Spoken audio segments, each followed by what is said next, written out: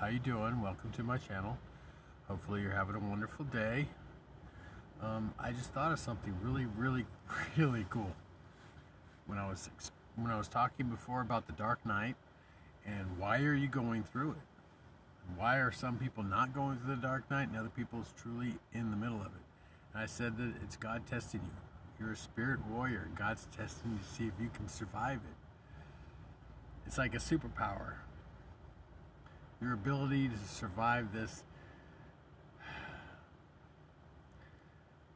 sorrow, this pain, this inner turmoil, to shine like a diamond in the end, to become, you go from the dark night of the soul to being a dark night in a way, to fighting against the darkness with your light.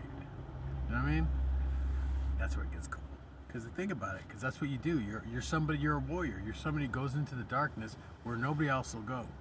Maybe that's what it is. People just don't want to go to the dark night because they know they'll have to deal with their own bullshit. They'll have to look inside and they'll have to examine all the crap that they've done and they're still doing. So I guess instead of actually stopping and putting on the brakes and, you know, making a list and reevaluating your life, you're just going to continue down that, you know, dead end road, right? And then there's us. We go through that dark night. We go down that dark road. And we fight the battles. We fight the demons. And we survive.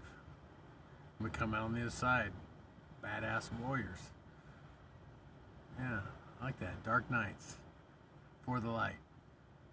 Anyways, I thought that was something you might like.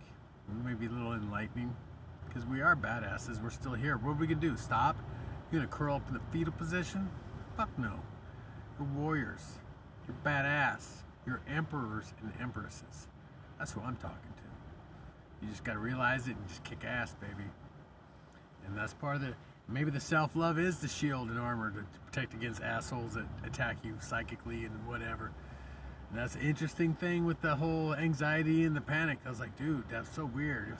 Like I said, I'm just learning my powers and understanding the effects of negativity and attacks and all the things, and I'm just trying to impart it as I go. It's like battlefield, like correspondence, you know what I'm saying? It's like, oh, we just got done with the battle and this worked.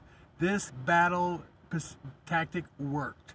So your battle tactic is to love yourself and keep yourself healthy and toxic free, and then you can grow your power and you can learn to control this shit and understand it like I am truly trying to. Anyway, I love you, God loves you, and the universe is crazy about warrior badasses.